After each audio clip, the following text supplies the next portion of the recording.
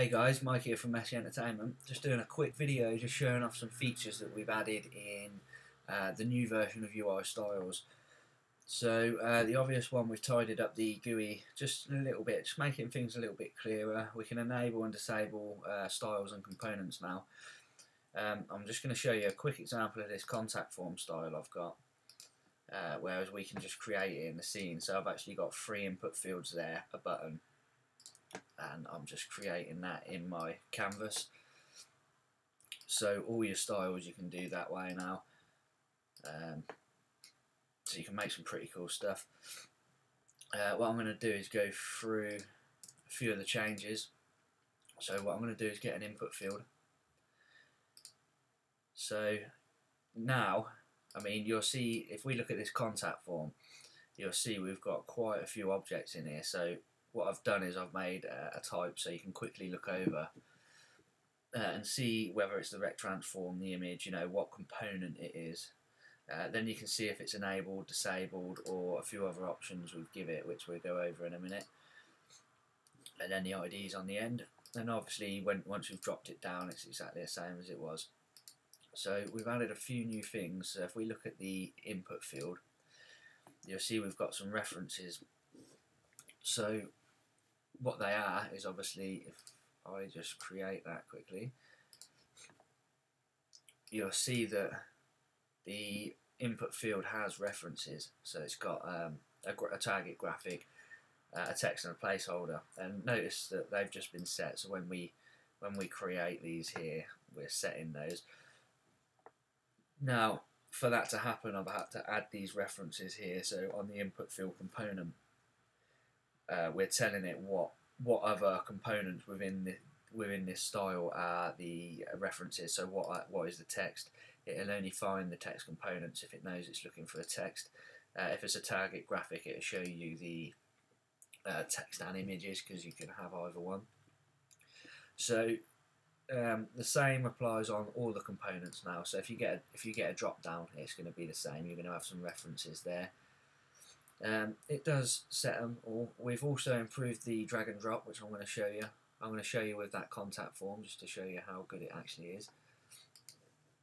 So with the image, we've added is mask, so we can make we can make a mask with an image now, which we couldn't do before. We didn't have a style for an image, so we don't actually have a style or a component for the mask. We just turn an image into a mask. With the text as well, we've actually got this. We can actually change the value of the text now as well. So that was needed for. I mean, if we look at a input field, when we create the placeholder and text, we fill the placeholder, but we actually empty the value of the text. So that's actually what we can do here. So what I've done here is, if you look at the input field, the text, we've ticked the text to say we want to change the value, and we're setting it to null. Alright, so if we look at this as well, so if I was to go to the placeholder and say I do want to change all the text to for something else, you can see that the text is all updated now as well. So it's just a value the same as all the others that we can play about with now. So also, you'll notice if we go down and look at this text, you'll see by default, so I'll show you that again, if we just create an input field, we've got 2 of those now, so I will just delete one. But you'll see, if you go to text, you'll see that rich text is enabled by default now, and it's turned off, but it's not on the placeholder. So, I mean, you're probably aware of, if you create and, you know, if you get a Unity input field, it doesn't like having the text with rich text. If you was to, then it'll give you this warning.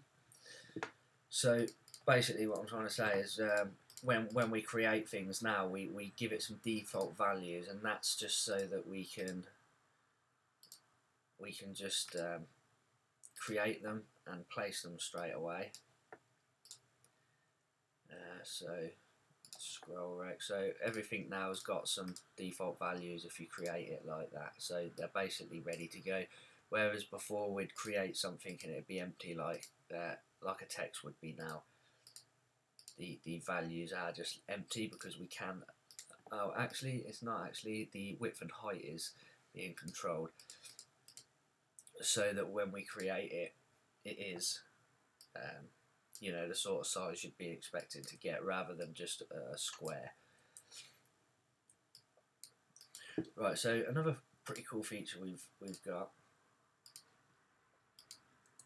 Notice as well now I have no canvas, but if I go to create something, so let me just delete these, get back to the input field. The input field's a bit easier to look at. So if I go to create that now, I can only create it in the canvas. If I had canvases here, so let's say I had canvas 1, canvas 2 and so on. If I now go to create those, it does find the canvases, so I can choose what one to put that in. So let's look at these enable and disabled. So let's look at the placeholder because that's what we're seeing now. Let's make a few more of these just so we can see it will happen to as many as we have. Right, so let's get the placeholder. Let's right click it and then go to component state. That's what these are, these enables here. The component state is enabled. So that is disabled, so obviously the whole style is going to update, but that component will be ignored. What we can also do is disable and always remove it. So if we go to the placeholder, what always remove will do is always remove the component. I need to add the apply button on the end here again. I forgot to do that. That will be put back there. So you can see now that I've applied that and all of our placeholder components have been removed. Notice the game object is still there though. If we didn't want that, then we could always delete, and then the actual game object has been removed from all of them. It's not much of a big deal, to be honest, because we can go to component state and then enable and always add, and that will just add the component back there. So that's a pretty cool feature. You can also do this with the styles, so you can go to style state, enable or disable. That way when you're updating the whole category or looping through scenes and stuff, you can just disable styles and they won't be included. And then we can also get the component state from the top level here. So let's say we want all of these. I mean, let's do it. Say, let's look at this contact form. If we wanted to change the state of all of those, to, what we would do is pick it from up here. So I can go to enable and always add. So pretty cool this feature. I'm quite happy with this update. There's quite a few pretty cool features going on. Another good one. Let's just delete that. I've got an asset here that was downloaded from the asset store. It's just full of ready-made UI components and stuff. So let's take a look at a few of those. We've got a few input fields here. So what if we want to make styles out of this? Well, we've improved the way that this happens now. We can just drag that in there. And there you go, you've got your style. We're going to go a little bit better than that though. What we're going to do is open these up and name things properly. So, I mean that image. I mean in this case it's okay because we've only got a placeholder text and image. So, but really that image in the style is going to be named the same as that image. So I'm actually going to change that to icon because I think that's better suited. That one's probably better suited just as a line for me. I know what a line was. It's that line at the end there. the image to me is the the white image background. I mean, that should probably be called background as well, to be fair. But and then so down here we've got one with a button on it. So you can see here we've got two images. So UI Styles isn't going to like this because as you probably know, if you're a user of UI Styles, the path that path there is the path to the object. So we can't actually have two images the same here. And to be quite honest with you, you shouldn't anyway. I mean, you should be naming your stuff properly if you're building a proper UI. So I would call that shadow, and then I would call this button. So this is actually an image. He hasn't actually. See, these are prefabs from someone else's asset. I don't know who they are. They're pretty tidy. It's got a pretty tidy style. That's why I like them. But yeah, they're not named in the best way. So there's my button now. So you can see I've got text there. Well, that text belongs to the input field. So I don't really want to call my button text.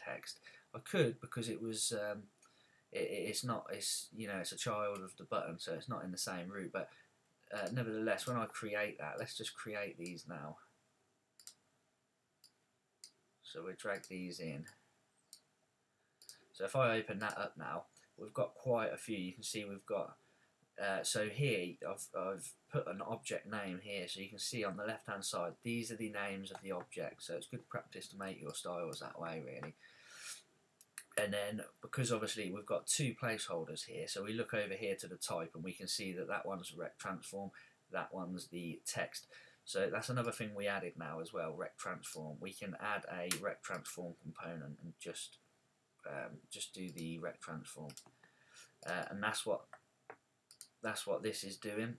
So with the text, obviously we could delete this one if we wanted and use the rect transform within the text.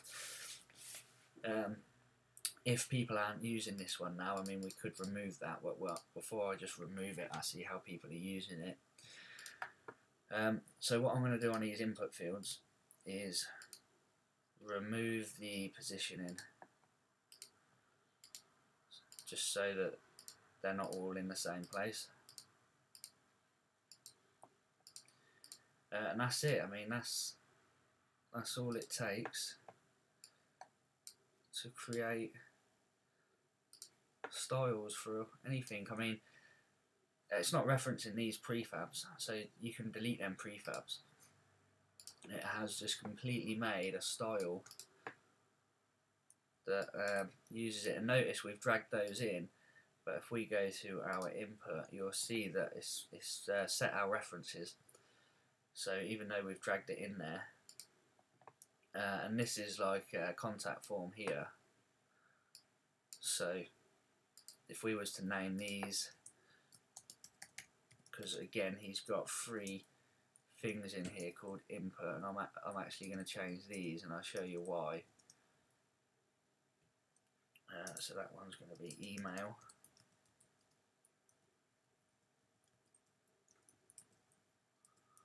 That one's going to be message.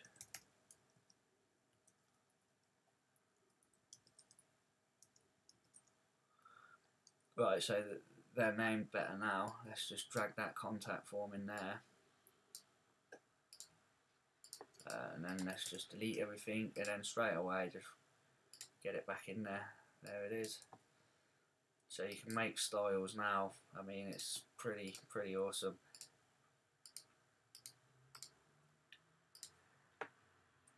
Massive time saver. Something else we've improved is the custom component. So if I show you the custom now. Oh, and just before I move on, actually, when we create this and we go to create new canvas, rather than creating it in one that's already created, the default settings for the canvas, so it creates a canvas and it just uses some default settings. Those default settings can be found in preferences. So just head over here and you'll see default canvas settings. Okay, yeah, so now let's look at the custom style.